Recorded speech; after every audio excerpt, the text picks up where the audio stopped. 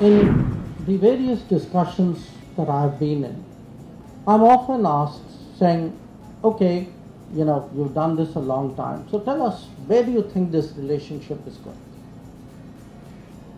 Now, it's hard for me today, really, to put a limit on it, to define it, to even voice expectations.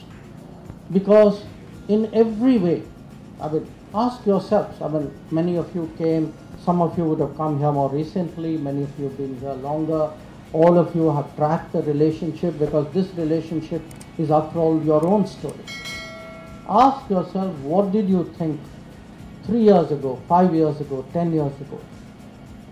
And would you not agree with me that today in every way this relationship has exceeded expectations? Which is why today we don't even try to define it.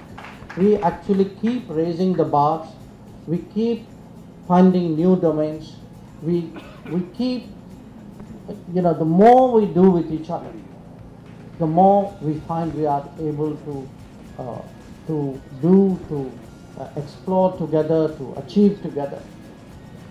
So for me, in this changing world, because the world is truly changing, if you look at the state of the world, the challenges before the world, the relationships of countries, I would say today India and the United States have moved to a position where we really see each other as very desirable, optimal partners, comfortable partners, with whom it's a natural instinct today to pick up the phone, or if you meet somewhere, to have a conversation, to share your anxieties, to explore your solutions.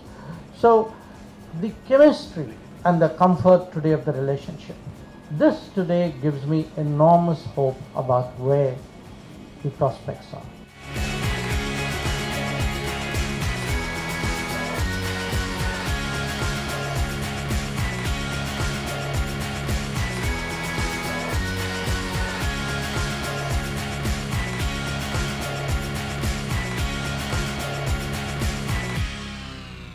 Subscribe to Midday India.